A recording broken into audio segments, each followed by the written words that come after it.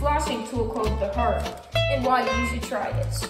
Okay, so first of all, it's way quicker than flossing, and you can use it on your braces, which I love because I've been using this for 2 years. How crazy is that? And no cavities. Well, you probably are asking, how do you use it, Michael? Well, let me show you how. So first, you see this end? You put it in front of the brackets, and this end in the back of your teeth, and boom. You can do that for the rest of your teeth. Here's a better demonstration.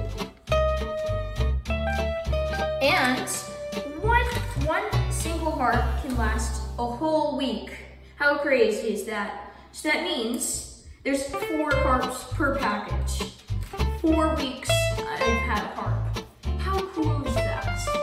Well, now it's time to demonstrate it with only using one arm. Let's bring in my sister. My sister Sina. She can use only one arm right now. You want to try the harp, Sina? Sure. It works really good, even with one hand. Thank you, Michael. I'll definitely try using this again. I do because I love the harp, honestly. It's very fast and durable.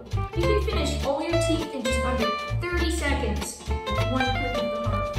And also, I recommend most teens to use this because it's very fast and durable yet again. And most teens probably struggle with flossing their braces, and I just think this is really good, honestly. So, I hope this helped. Thank you very much. Bye.